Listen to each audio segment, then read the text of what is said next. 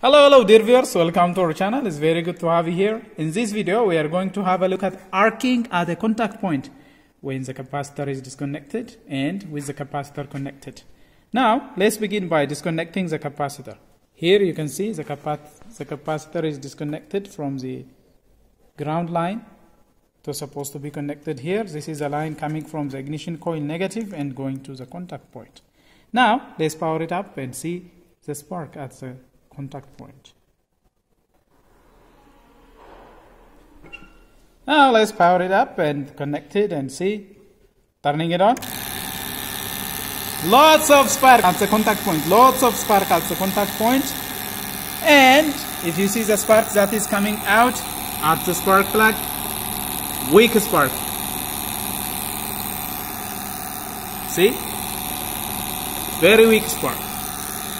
But lots of spark at the capacitor, at the contact point. Now let's connect this and have a look. See the difference? Now capacitor is connected. Very small arcing. So capacitor connection is very crucial, guys, for the long service of your contact point and in order to generate strong spark. Have a look at the spark now. Comparatively, we have a strong spark. So the capacitors, they will receive that self-induced voltage on the primary and they ensure primary current is disconnected as soon as possible. By ensuring that, they can maximize the secondary. See how strong spark is being produced. Very strong spark.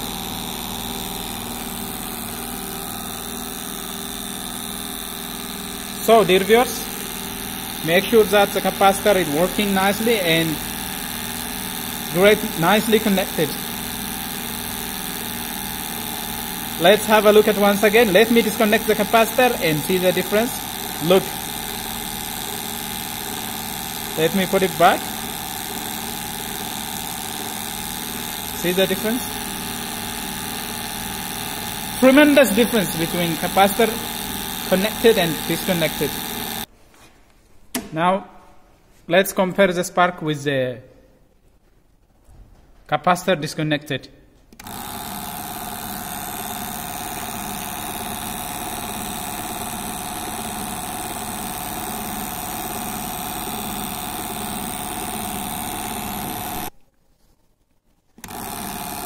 Now this is the spark with the capacitor disconnected.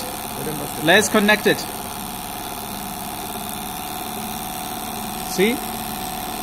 Now relatively strong spark is being produced. I don't know if it is visible. When it is disconnected, very weak spark. When it is connected, strong spark. Strong spark when capacitor is connected. Let me disconnect it once more.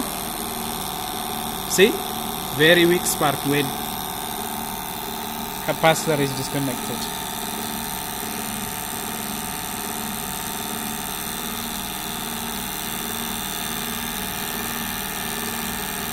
Well dear viewers, that is all we have for you in this presentation. If you are new to this channel, don't forget to subscribe and turn on the notification so that you will be notified whenever we come up with another video. If you like this video, don't forget to smash the like button. Have a nice time.